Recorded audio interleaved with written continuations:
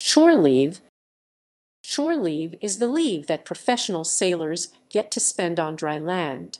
It is also known as liberty within the United States Navy, United States Coast Guard, and Marine Corps. During the age of sail, shore leave was often abused by the members of the crew, who took it as a prime opportunity to drink in excess, indulge in other pleasures denied to them aboard the solely masculine ships and desert. Many captains were forced to take on new members of the crew to replace the ones lost due to shore leave. Amenities ships. As the Royal Navy prepared for operations in the Pacific Ocean during the final stage of World War II, warships were recognized to be operating far from populated ports. Amenities ships were expected to provide an alternative to shore leave at remote island anchorages without commercial recreation facilities.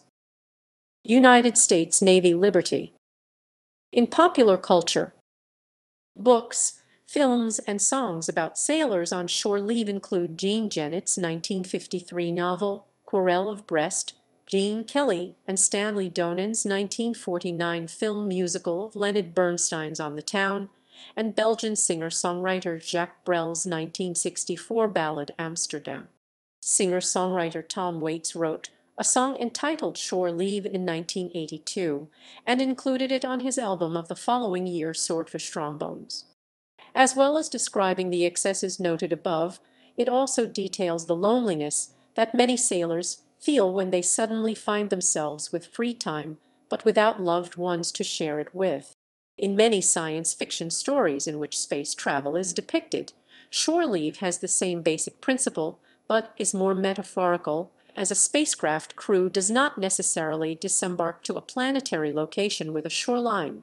The crew sometimes does not visit a planet at all, but instead spend its shore leave on a space station with recreational facilities for crew persons on leave.